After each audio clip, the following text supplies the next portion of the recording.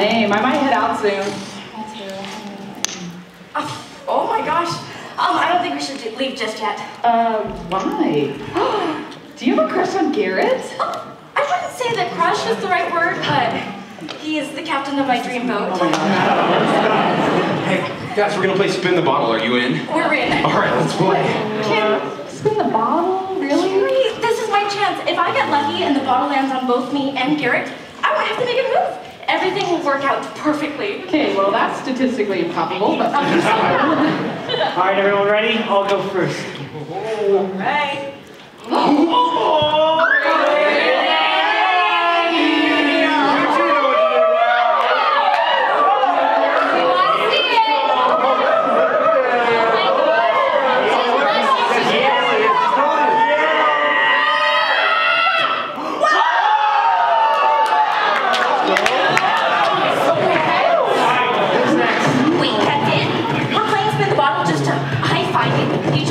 Yeah, what did you expect, Kim? Yes, Kim? I was wondering, could we play the more interesting version of this game? If that's okay. Oh, so it's going to be that kind of party. In that case, I will go next. Oh!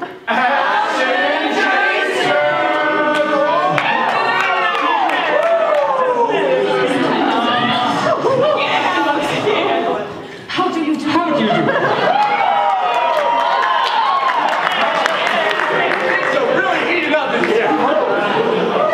I'm sorry, I no longer feel comfortable at this party. I'm gonna go home. No, you're supposed to kiss each other. Oh! Kiss each other? I hardly even know each other! No, but seriously, we are just here to break the ice with some calming formalities. And once we're comfortable with that, we can move on to the real juicy stuff like giving hugs of comfort to each other.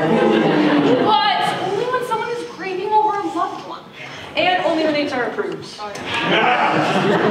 Just give it a chance.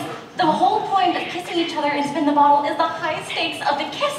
I mean, come on, live a little. All right, we'll give it a shot, but if we get in trouble with HR, you're the one that has to fill out all the forms. That is a risk I am willing to take. Can I see that bottle? Okay, Lady Luck, don't fail me now. Sorry, guys, I forgot my jacket. Oh. Sorry, McKay, you have to kiss Kim now. No! Kiss?